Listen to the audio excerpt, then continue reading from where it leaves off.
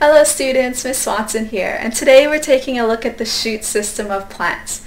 Now I chose this picture here just because it shows the basic morphology of a plant, specifically in the shoot system, the leaves, the fruit, the flower, and the stem. So those are the main areas of the plant that we'll be looking at today.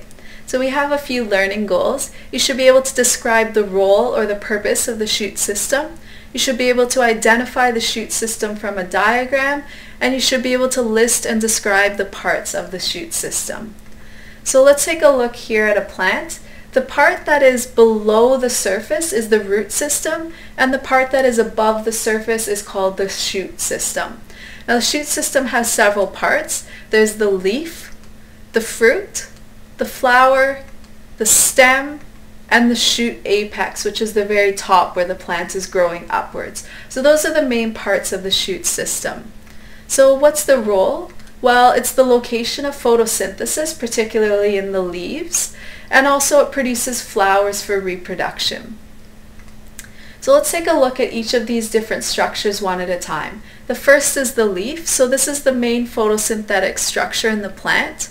And some leaves also have other roles, such as support, attraction, protection, and reproduction. So those are all roles that some leaves may possess, but all of them are really important for photosynthesis.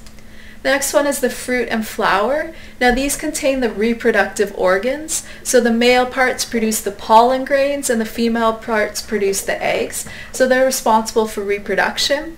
And the fertilized eggs form seeds. And the seeds are usually protected within the fruit. So that's where the seeds and fruit come into play. The next part is the shoot apex, and this is the terminal or the end portion of the stem where upwards growth occurs. So we know that in the roots, that's where it grows down, and the shoot apex is where the plant grows upwards. The next is the stem, and this supports the branches, the leaves, and the flowers.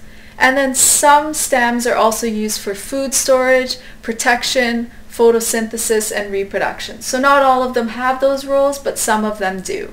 And you can see in this picture where the leaves come out from the stem, we call those nodes. And in between the nodes are what we call internodes. So those are just different sections of the stem.